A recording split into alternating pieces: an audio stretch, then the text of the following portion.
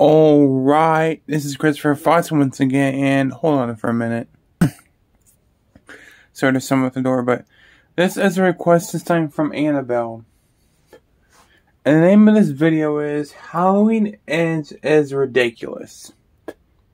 Yeah, ridiculous is being too kind, but it's 1 minute long, so I'm going to give my commentary as the video goes on. It was uploaded by Impression Blend, so it's just her video talking about the movie right after she saw it, I guess, but let's get into it. Yay.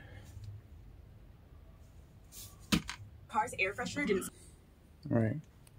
Just watched Halloween Ends, and my question is, how do these movies keep getting worse? I wasn't the biggest fan of the 2018 Halloween, but Halloween 2018 is my favorite out of the three, actually. I actually thought it had some cool ideas. I like how they brought Jamie Lee Curtis back, and James Jude Courtney, I think is his name, played a good Michael Myers.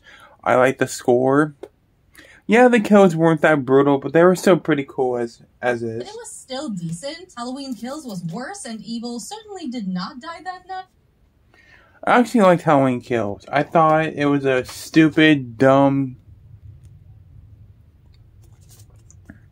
I have a prime drink today. It's good shit, but... I thought Halloween Kills was a decent, weird, cheesy slasher, kind of like Friday the 13th throwback. Definitely one of the more weaker ones, but I enjoyed it. And now Halloween Ends is unfortunately even more ridiculous, over the top. It's the worst one out of the three for sure. I could tell you about the terrible dialogue, the bizarre plot choices, the questionable acting, the weird tone, the clumsy themes, the overall chaos and lack of logic, or the fact that it's really hard to care for any of these characters, so they you're all just kind suck. of sitting there hoping their even Allison be creative. But here's the movie's biggest misstep. Michael Myers is barely in it. Yeah, that's the biggest problem with the fucking movie. If you're wrapping up a franchise about one of the most iconic that's why it sucks. Villains, wouldn't it make sense for him and the legendary final girl to be front and center of the movie? I guess not. Halloween Ends is ridiculous on many levels, and at this point, ending is the best thing this franchise can do. Because this movie just... what was that? The movie sucked. It was a terrible movie. I thought it's definitely the worst out of the three. I rank them Halloween Ends, Halloween Kills, and Halloween 2018. So backwards, basically.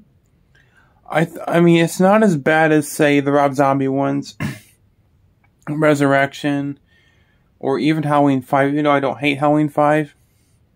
It's definitely the worst out of the three in the trilogy, but like I said, it's definitely not... It's definitely not, like, the worst horror film ever.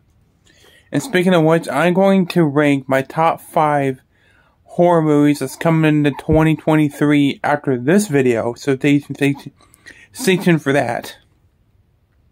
And no, Megan isn't my number 1. You won't find that out soon enough. But, excuse me, yeah. I'll probably do a spoiler review of Halloween Ends. Probably, maybe not, I don't know. Shout out to Impression Blend for letting me use her video. Thanks for watching. Take care. I'm getting the fuck out of here. My name is Mr. Fawcett, and fuck Halloween Ends.